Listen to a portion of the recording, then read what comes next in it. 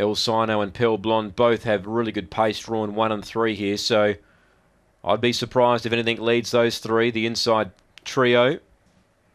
And they're just about ready. Race 11, favourite 2 Australasian Tab. They're set. Ready to run.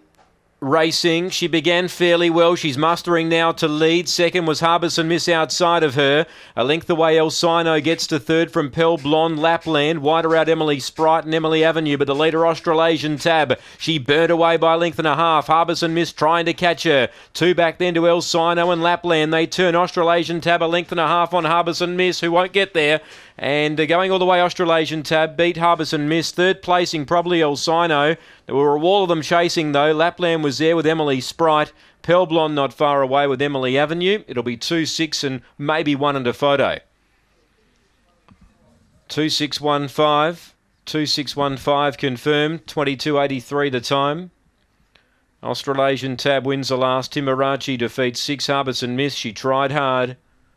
And 1 El Sino third. 5 gets fourth Lapland.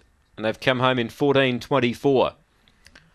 Australasian Tab, she's fast. She's really quick out.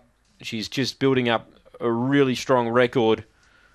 22.83 the time, so it's slower than what she's done before, but she's done enough. A length the winning margin by 3.5.